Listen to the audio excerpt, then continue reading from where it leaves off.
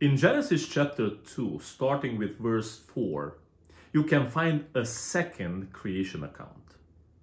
It's somewhat similar to the previous, but it also contains some new details. Obviously, the two accounts are complementary. In many ways, the second account explains the first. But there is something more than that. In the first creation account, we read that vegetation was created on day 3 and humans on day 6. The second creation account points out in Genesis chapter 2 verse 5 that prior to man's creation, some plants did not exist. No Seach Hasadech, that is, no spiny or thorny plant, no xerophyte had yet sprung up. Also, no Eiseb Hasadech, that is, no grain plant that needs cultivation had grown.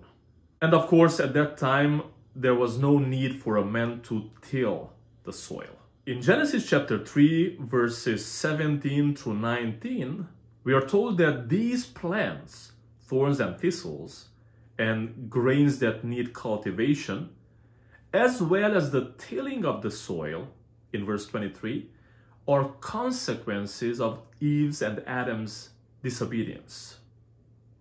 In other words, we have a before and an after. Another aspect. Genesis 2:18 through 25 describes the perfect complementarity and harmony between Adam and Eve as they were created.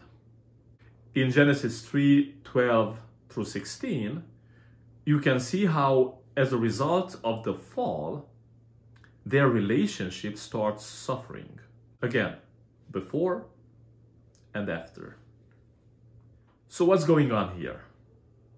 If you look carefully, you will see a beautiful chiastic structure that looks like this.